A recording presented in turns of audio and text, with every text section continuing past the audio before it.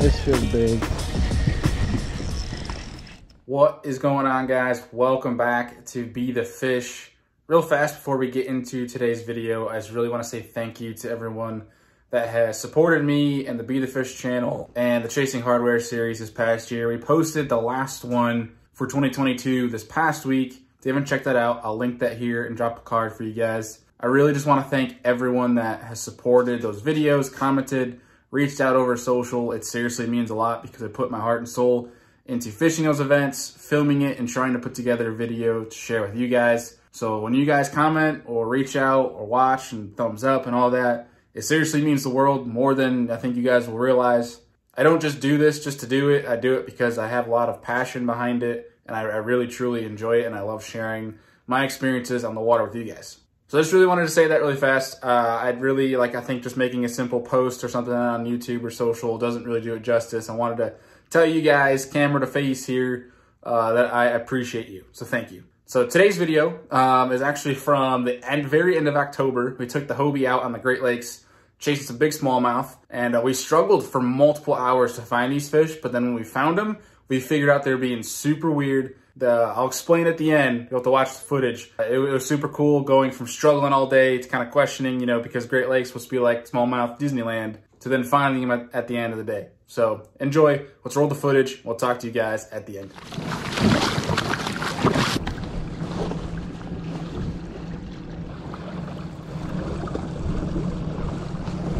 It is unbelievably calm out here. This is incredible.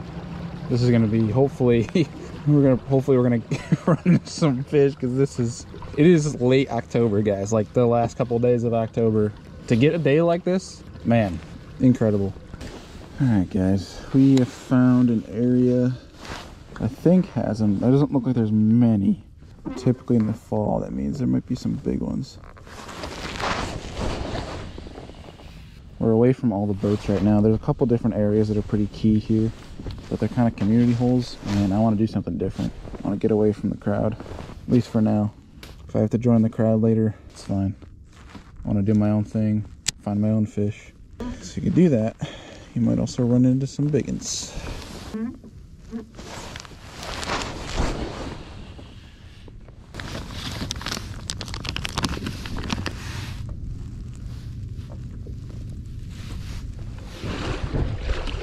Still graphing around, guys, trying to find some fish. I don't really feel like joining the crowds just yet. I just do know when I find them, we'll catch them. It's just a matter of trying to find the fish set up correctly. Not really running into any groups of them just yet. Seen a few here and there, but it's just super isolated and moving so fast. It's really hard to pick them off. So we're gonna keep moving along, graphing until we find a good group of fish.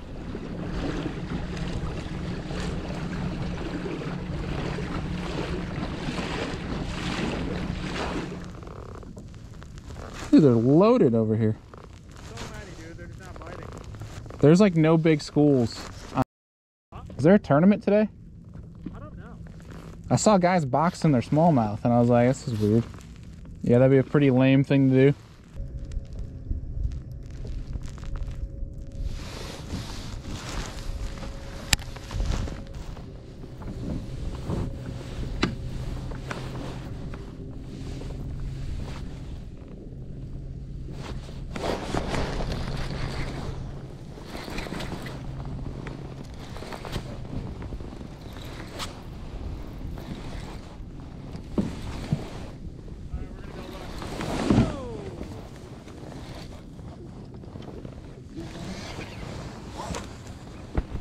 A Walter. Yeah, you want it? I really wish I could say yes. It's a good one too.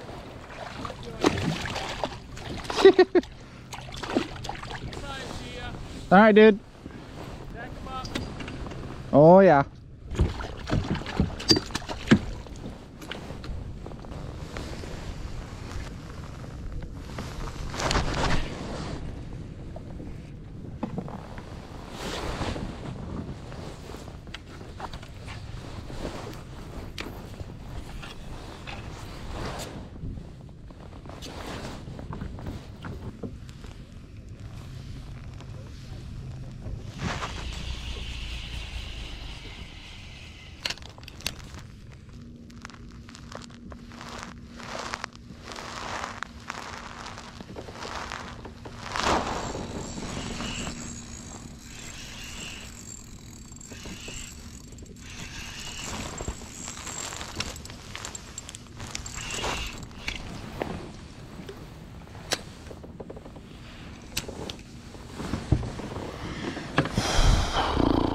That hurts. Well, I saw that one come up. That was a 5+. That would have been nice to have, being that it's almost noon. That was our first fish. We're around so many fish, and they will not eat. It's blowing my mind. Like, it's fall. Why are they not eating? I know we don't have any wind. I can see some wind coming down the lake, but like, come on, dude. Like, should still eat a drop shot. I don't know. It's just very frustrating.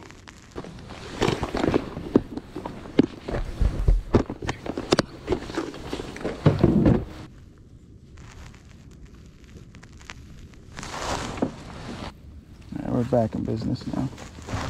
That sucked losing that big one.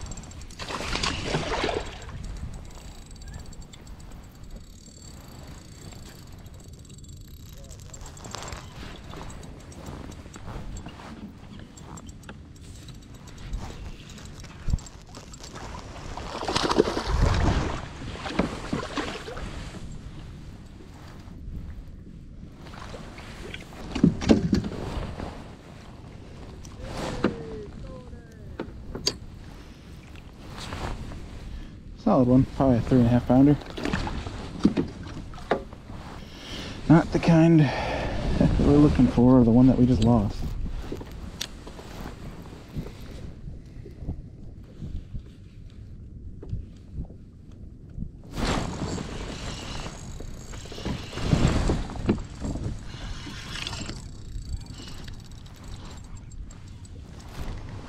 What in the... There's white bass in here?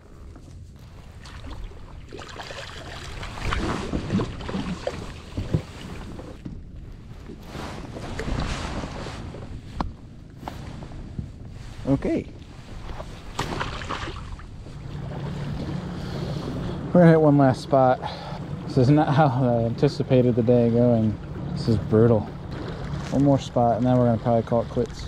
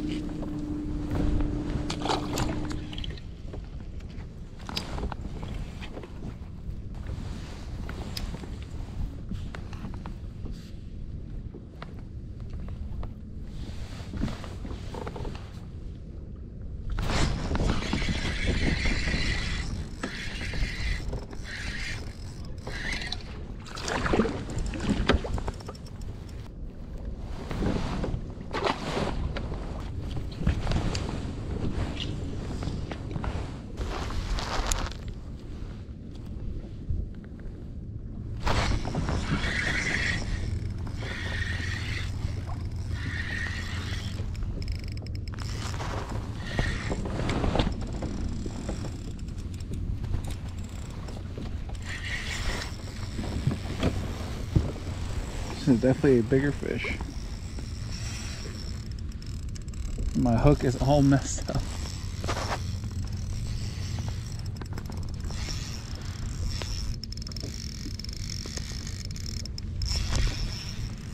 I just want to see it. I just want to see it. I think it's a smallmouth. It looks like a decent one.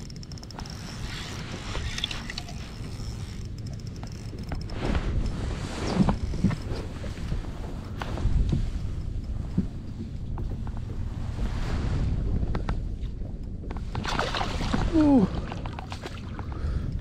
Oh, that's a good one. That's a good one.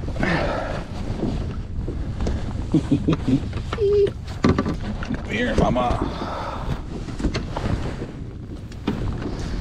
Yeah, that's more like what we're going after. The hook is all messed up. That's like what we're going after right there. That right there is what we're going after. See how much this sucker weighs. Almost 5 pounds.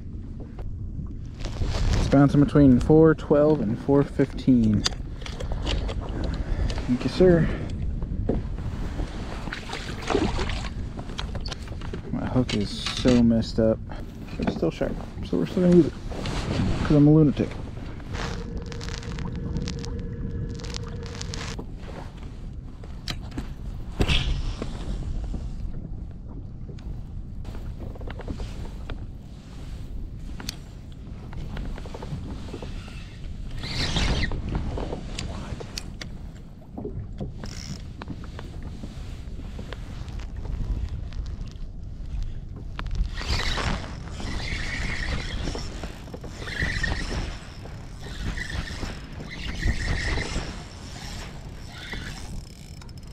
This feels big.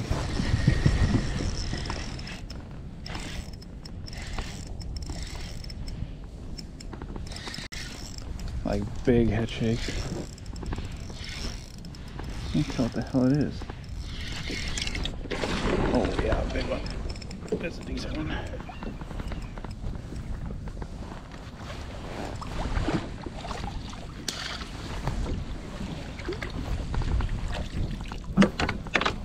That's a good one.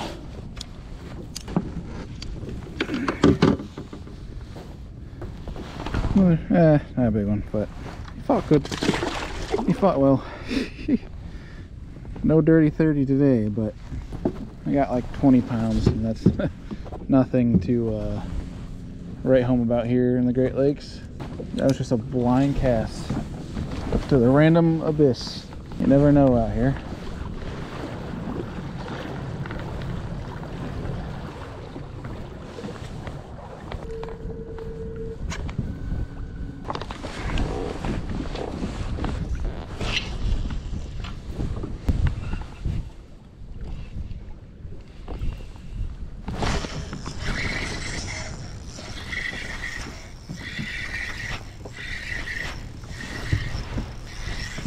Oh my god. Oh my god. That's a giant. That's a giant. That's a giant. That's a giant. That's a giant.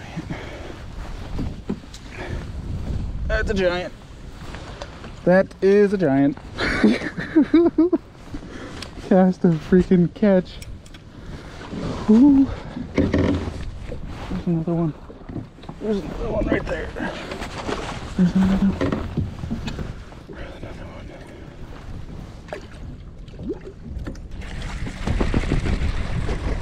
That's a big. Alright. Chill.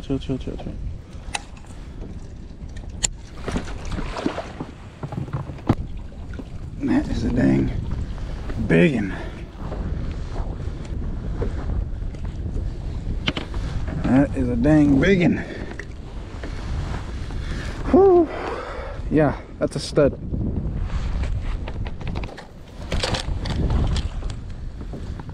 See how much this one goes. It's a 5.3. 5 younder. It's a nice 5 younder. Alright, mama. See you later. She got like lamprey scars. Thank you. go get over there before her friends do.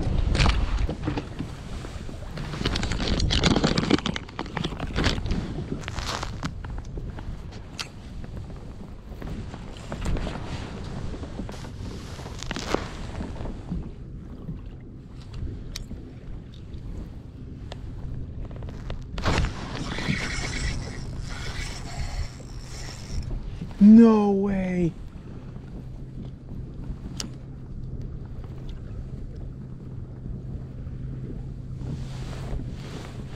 Damn, that was a big one. I really should have replaced my hook. I think it's the hook, maybe? It's still sharp as heck. Yeah, I'm definitely being stupid right now, playing with this hook, but time is of the essence.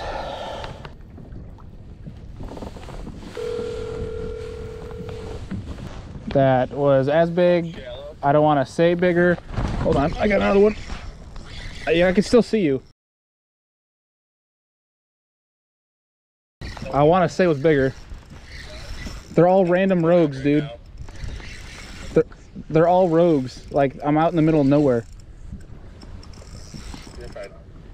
I'll call you right back. Okay.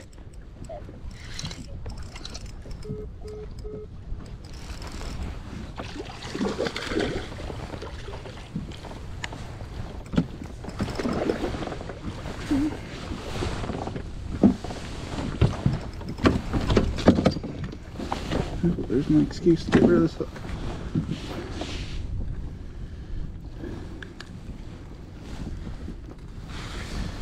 Yeah, there's another one. Now I gotta get rid of this hook. That is what I gotta do.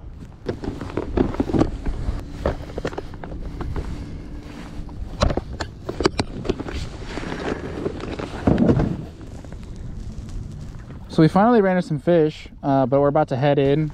You know, not 30 pounds today, not the goal we wanted, but I wanted to show you guys the setup that I use for drop shot in these smallmouth. A little bit different than what I'm used to, but I'm experimenting, and it worked out pretty good for me today. This is a Fenwick Elite bass rod. It's the new Fenwick Elite lineup.